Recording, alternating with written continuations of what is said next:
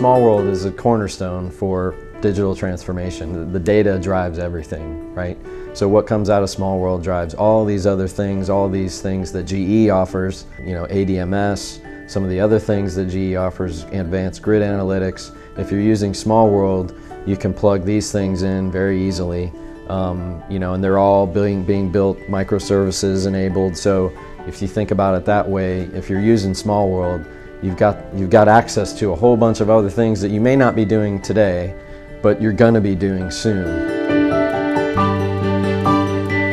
So MagikMinds, we like to think of ourselves as an extension of the GE team. We support customers all over the world. Our customers are telco, gas, electric, and water. Over the past 20 or so years, the GE, OMS, and GIS platforms have really stood the test of time. I mean, you've got customers that have been on these platforms since the late 90s. A lot of the biggest utilities in North America are using these products. So huge amount of trust has been built with GE on these platforms. I've looked at what the competition offers as far as a network model, and I look at the marketing materials that they're putting out, and I say, wow, this looks like Small World in 1999.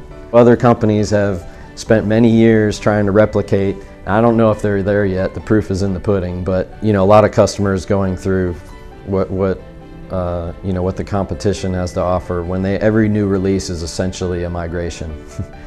So you have to do it over again.